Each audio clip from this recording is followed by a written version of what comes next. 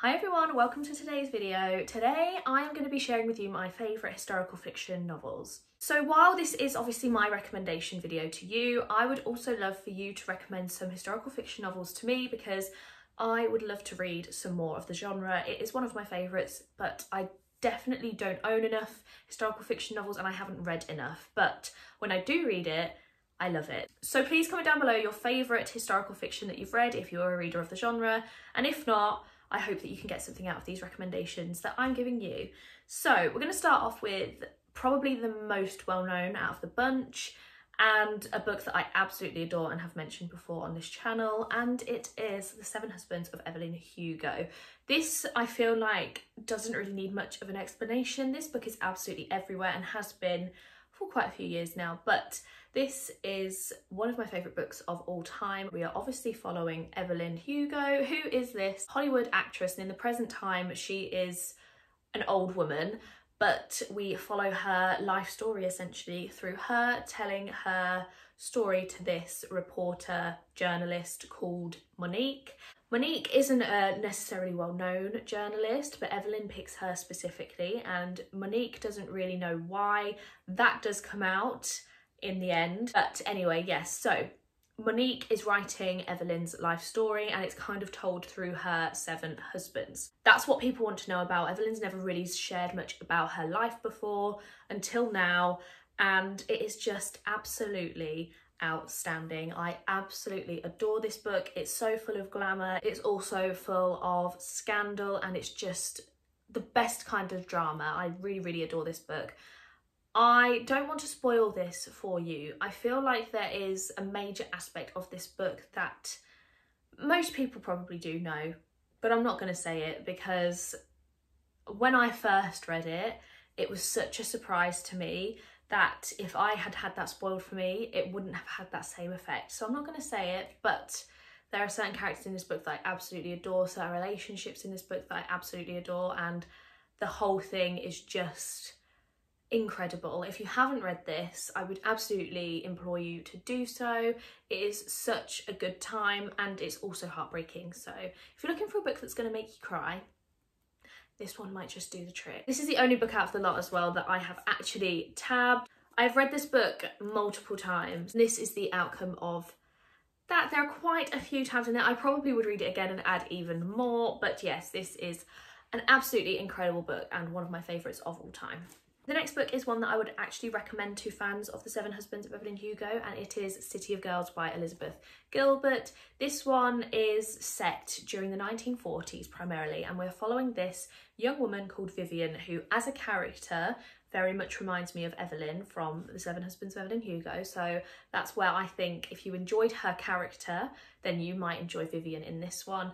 We are following Vivian and we experience her older and her looking back on her life. And when she was younger, she was kind of sent out of her house. She was kicked out of home and sent to live with her aunt who owned this theatre. So she is living with her and kind of coming to experience all these different people, all these actors, models, performers, dancers, all sorts. And she starts to design the costumes because she's a really good seamstress. So she starts to make and design the costumes, and this one is also full of complete scandal. She kind of becomes a bit of a socialite and she meets these people, gets herself into all kinds of situations and quite a bit of trouble, but I absolutely adored this book. I feel like this one's a bit of a slower one to get into, but once you're in it, it's absolutely fantastic. And again, this is another favourite book of all time for me. I really loved this one.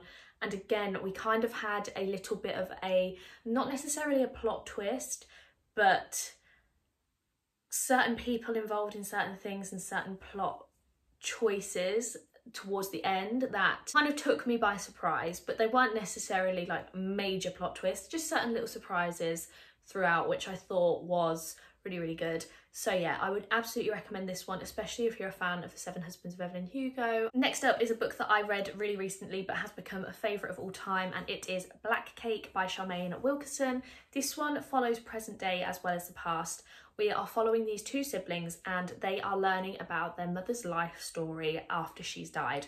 So Eleanor Bennett has basically provided a voice recording of her telling the story of her life, and they are hearing it for the first time after she's died. And this book, oh, it was so incredible, so sad, so heartbreaking, and the stuff that Eleanor had to go through was just absolutely insane. We start off in Trinidad, that's where Eleanor was born, and then she makes her way to the United States, and we kind of go through her journey, what happened, and how she got to where she was by the end of her life. It is wild. It is absolutely insane what happens in this book, and so many of the characters in this were just remarkable. I loved the characterizations in this. The character development was so incredible. I really loved it.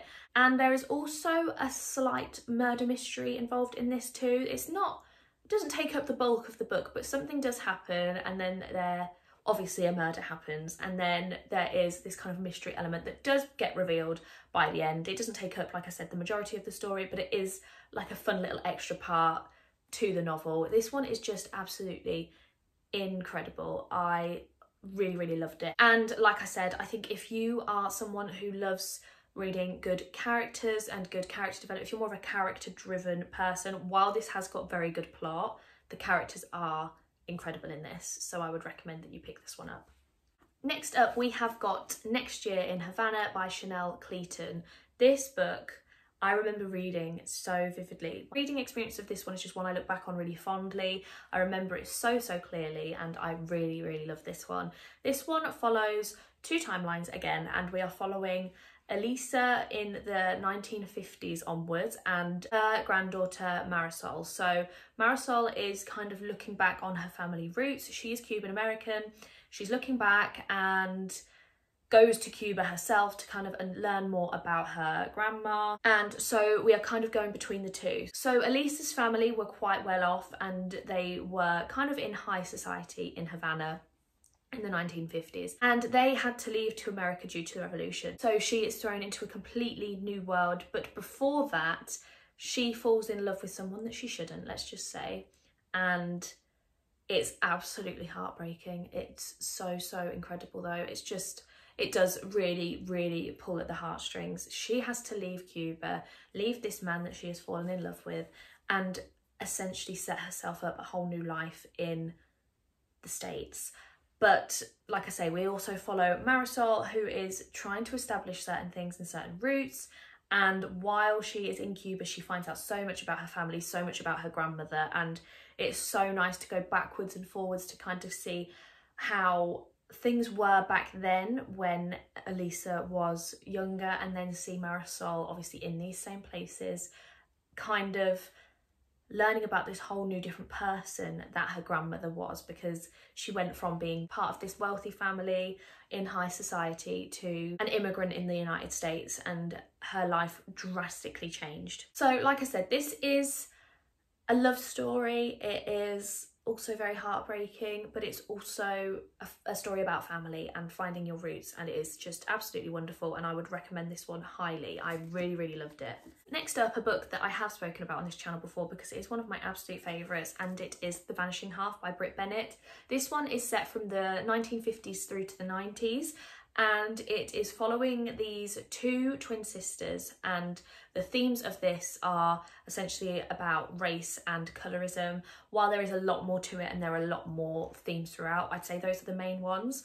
And I just found this so interesting because we are following these two twins who run away from their hometown, and their hometown is a town that becomes progressively whiter. They want to become as white as possible. So these two girls, while they are black, they can pass as white. So one of the twins, once they run away, passes as a white woman, and one of the twins lives her life as a black woman. And we see both of their lives and how things have turned out for them based on that decision that they made back when they ran away when they were younger. And it is absolutely incredible. We also follow their daughters in this, and their lives do intersect, and it's so interesting because they're obviously cousins, yet they don't know. So everything kind of comes to light eventually, and we come to understand why certain decisions were made, and it's just absolutely fantastic. And again, I would highly, highly recommend this one. So next we have got Homegoing by Ya Jessie. This book is absolutely incredible. It is a generational story, and we are following loads and loads of generations. I think there's about 8 generations in this, and it's essentially starting off in Ghana. There are these 2 sisters, and on the back it says 2 sisters with very different destinies. So it says one sold into slavery, the other a slave trader's wife, and then it kind of branches off from there. So each chapter is a new person, and so it's kind of a bit like a collection of short stories, but not, because they do all tie together. But then we eventually get to present day, so we see all the descendants of both of these sisters, and it is so incredible. I loved the concept of this. I love a multi-generational story, and the fact that this one goes back so far just makes it so incredible. I absolutely loved it. I read this in one day because I loved it that much. I just flew through it, and I needed to know each person's individual story. It was just absolutely fantastic. And again, I keep saying it, but highly recommend this one. I think this is one that everyone should read and everyone would enjoy. So the final 2 are 2 that I don't have with me physically. One I haven't bought yet, and the other is being passed around in my family because we have all enjoyed it. So that one is The Nightingale by Kristen Hanna. This one is set during World War II, and we are following these 2 sisters, and one is like a mother and a housewife, and the other is a little bit more rebellious, shall we say. So the woman who is the housewife, her husband goes off to war, and it's essentially following her and her daughter and everything that happens there, and so much happens, so much goes on, and she is so strong in what she has to deal with and go through. And then Isabel, who is the younger sister, she is essentially doing all that she can to help in the war effort. And so we see these 2 completely different perspectives and stories, yet they're both so heartbreaking. I cried like a baby reading this book. The last 30 pages of this had me sobbing. I didn't really know what to expect. I feel like set during the time that it was, you feel like that there is going to be an element of sadness. Set during World War II, there is going to be an element of sadness there. But this, I just wasn't prepared. It was so sad, so upsetting, but absolutely incredible. I loved it so much. I don't particularly enjoy stories set during the war, but to me about this one was just absolutely remarkable. I loved it so much. And the final book that I'm going to talk to you about is Last Night at the Telegraph Club by Melinda Lowe. This one is another one that's set in the 1950s, so I feel like 1950s historical fiction is where it's at for me, it seems, based on this video. I'd never really thought about that before, but it seems like that is a decade that I seem to enjoy reading about. Anyway, this book is a young adult novel, and it is following this girl called Lily, and she is a Chinese American, and she is a lesbian. Her and this girl called Kathleen at school become very close, and it's such a lovely story between these 2. But this is obviously set at a time where that wasn't seen to be okay, so it's very dangerous for these 2 girls. They end up going to this place called the Telegraph Club, which is a lesbian bar, and they meet all sorts of people there. There's definitely a sort of found family aspect to this, which I absolutely love. But the love story between these 2 girls is so beautiful. I absolutely loved it. But then there is also talks of the Red Scare and deportation. There's all sorts of things going on in here. We also follow the story of Lily's parents, so we're going back even further than the 50s, which I also really enjoyed. Not quite as much as obviously Lily's storyline, but yes, this one is just absolutely lovely. I feel like I love this one more for the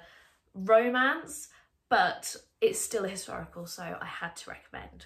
So those are my favourite historical fiction novels. As I said at the start of this video, I would love it if you could comment down below your favourite so I can add some more historical fiction to my TBR list. But that is it from me today. I really hope you enjoyed this video, and if you did, I would love it if you could like and subscribe, and I will see you in the next one. Bye!